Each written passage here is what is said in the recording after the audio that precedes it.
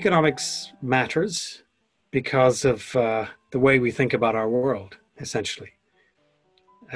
It matters in the way we think about ourselves as individuals. It matters because ultimately we all want to have a better life. And we need to have a system that will generate benefits, that will be able to realize the benefits of technology, of commerce, of interaction. How markets run, how we get to bank, how we get to shop, how our children receive their education, how countries develop their healthcare systems, how we think about climate change. So really almost everything that you can see and touch around you has been shaped by economic policy making. Economics should matter a lot, but the way it's done, I think it probably matters too much at the moment. Of course, economics is about much more. It's about, the exchange between people in the marketplace. So it's another very fundamental human desire and trait to exchange and interact. And it's about also putting to the best use, the resources that we have on this planet. So economics is really fundamental for all of us. In the positive social sciences, including economics, what is in command is the rationalizing impulse, the attempt to explain the established arrangements as natural, necessary, or superior. Well, economics deals with major aspects of human existence: production, consumption, interchange, most of what keeps our life moving. Of course, economics carves out a narrow component of that.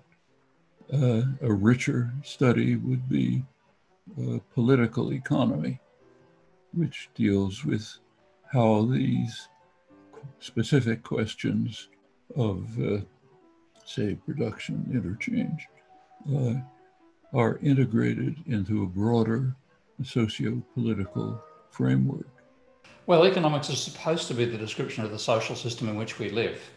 And knowing how your system functions is obviously a prerequisite for knowing whether you should alter it and knowing whether it's malfunctioning in any way. Regardless of whether you're interested in economics or not, I think it is hard to deny that almost all collective challenges we face in the world, be it climate change, food security, pandemics, terrorism, populism, automation, or whatever, all of these have an economic dimension, and kind of like your computer's operating system, all of these problems play out in a broader operating system that rightly or wrongly we refer to as the economy.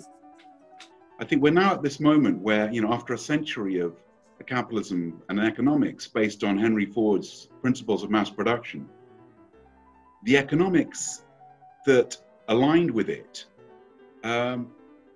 it's kind of lost its grounding in reality. And I think we've got an assumption that what we're solving for is utility defined by consumption, and that's what's going to make us thrive. Karl Marx was a political scientist for a year, he was a sociologist for a year, and he was an economist for the rest of his career, 30 years. And because he understood that at the end of the day, the economic forces are what really affects people's lives. And we all live in the economy. I mean, earlier before we started filming, you discussed kind of the air that we breathe. Economics is the air that we breathe. Well, economics matters because it provides an intellectual framework for the way individuals and societies allocate scarce resources. It also gives us some understanding of how and why people produce, consume, and distribute those services. Economics is about improving the material conditions of society.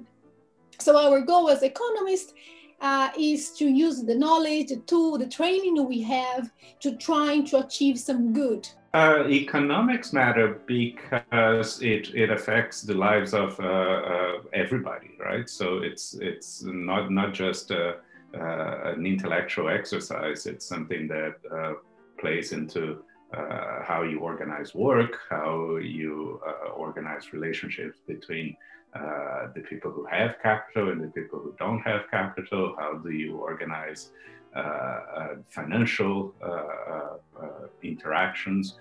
Economics is really our way of life. It defines pretty much everything we do. Economics is important because it gives us a chance to structurally think about our decisions, about government decisions, about people's behavior, our investment decisions, our consumption decisions, our decisions on how much to educate our children.